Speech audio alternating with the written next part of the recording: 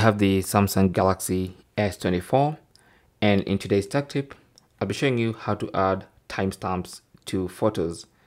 So if you want your photos to have date and time stamps like this one, you can see it has a date and timestamp in the bottom right corner, and I do that for my photos. Okay, so if you want to add this to your photos, then here's what to do. Okay, launch the camera application, and on the camera app, tap on the settings icon in the top left corner. That's going to take you into your camera settings. On the camera settings page, go to Watermark, tap on that, and then you want to enable that.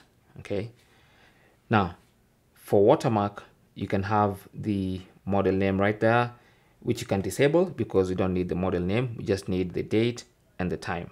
Okay, so make sure date is checked and also time is checked like that. Okay, so Watermark enabled, we have date and time checked. You can also change the format, and every change you make, you should see a live preview here. So we have a sample of an image here. So for instance, if we change the date format from this to maybe this, you can see how it's going to look on the photos. Okay, then also have the time format, which you can also change. And then you can also change the font. So we have a default font, and then you have that font, and then you have that font, depending on what you want really. I'll stick to the default font.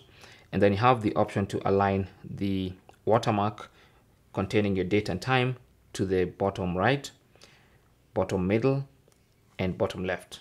Okay, or top. So you have the top and bottom, and then you can choose the sideways orientation.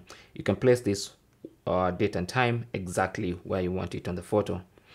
And so once you do that, from now on, anytime you take a photo, it should have an automatic watermark. Okay, like that. Thanks for watching. Comments and questions down below, and good luck.